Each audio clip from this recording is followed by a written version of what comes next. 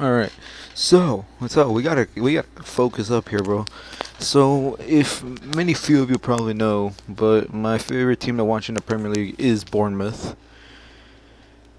I don't know why. It's probably just because it was the first team I played with on FIFA. So yeah, I like Bournemouth, and today I get to finally talk about them winning. Finally, and it's even more because it's a historic latest victory in the history of the Premier League, from coming back from 2 goals down to win the game.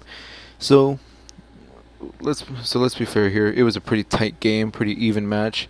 Um, Michael Keane first in the 50th minute for Everton would make it 1-0. Then Calvert-Lewin would make it 2-0 in the 57th. And yeah, I was feeling kind of depressed. So, but thank heavens, literally, like, from the grace of the footballing gods, we just got the energy to roll with it, bro. Antoine Semenyo in the 87th minute brings us back 2-1. Lewis Cook in the 90 plus second minute puts in an absolutely great, it was mediocre, but it was absolutely great goal to bring us level. And then in the 90 plus 6 minute, Luis Sinisterra, in the craziest form, just steals the win. And we win 2-3 at Goodison Park. That's incredible.